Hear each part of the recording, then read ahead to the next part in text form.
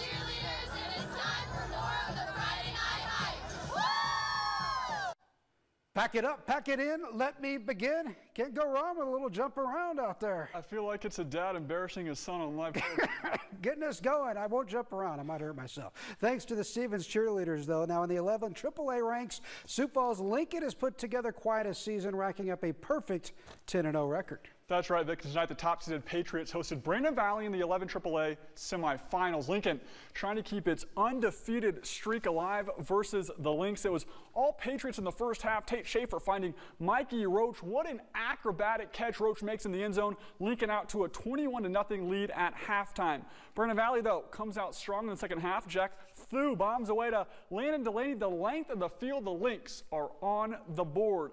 Schaefer responds with his second touchdown pass to Isaac Jarofsky to make it 28-7. The Lynx fight back, but Lincoln is too much to handle. The Patriots advance with a 28-21 victory. They face O'Gorman next Saturday.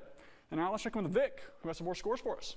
Thank you, Andrew. Now let's go to the 11 AA semifinals, where top-seeded Pierre defeated Watertown 35-14. Yankton wins a tight game over T-Area 33-25. So Pierre plays Yankton coming up next week in the Dakota Dome for the 11 AA title. In the 11A semifinals, Del Rapids defeated Sioux Falls Christian 22-14. West Central rolled past Lennox 57-22. So it's going to be Del Rapids and West Central for the 11A championship.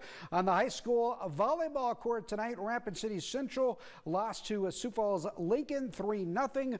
Washington got past Stevens in 3. In college volleyball, Chadron State defeated Black Hills State 3-0. South Dakota Mines with a nice win, taking care of business, knocking off Colorado Christian in 3 straight. How about that? Andrew has a couple more scores for us. Yeah, Vic, on the ice, the Rush lost to Kansas City 3-0. That's their 3rd straight loss against the Mavericks. The Badlands Sabres got a win, defeating the Yellowstone Quake 2-1. They will be back at the Roosevelt Ice Center tomorrow night. All right. Congrats to the Sabres. Nice win for them. We have a couple more high school football scores for you that we didn't get to. 9 AA semifinals. Parkston beat Hamlin 26-3. Howard over Platte Geddes 36-0. So Parkston and Howard will play for the 9 AA title. In 9B, Avon defeated DeSmet 46-19.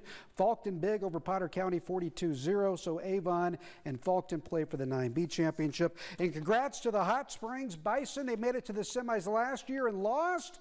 They get it done this year. An impressive win over Rapid City Christian, playing Elk Point Jefferson, the defending state champs, next Friday at the Dakota Dome. What do you got coming up for the folks this weekend, Andrew? Yeah, Mines and Black Hill State football back at home, so I'll have that. Mines volleyball also playing tomorrow. I think that's their last home game. That's tomorrow night, and then I'll be at the Sabres, so we'll have all those highlights tomorrow at 10.